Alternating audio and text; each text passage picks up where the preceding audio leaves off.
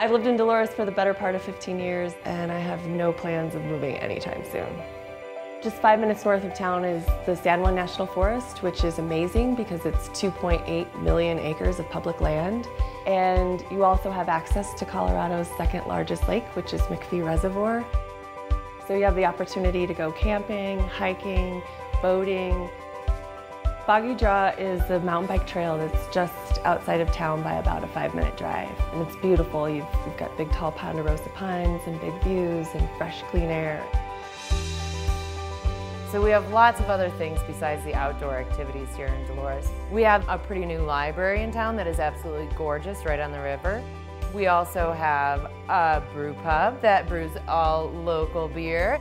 The Anasazi Heritage Center, which has lots of the native history and also gets really incredible art exhibitions. I love the trail that's here in town. I can walk from my house 5 blocks and be on a trail that takes you up the canyon wall. It's absolutely stunning. Pete's Beach is this spot on the Dolores River that's kind of secret, although anybody could get to it. My favorite thing to do in Dolores is to ride my bike around at night.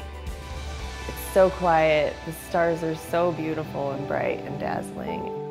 I feel like Dolores is a unique setting in that it's in a river valley, and so you have the canyon walls on both sides, and I think it's just a really unique little town.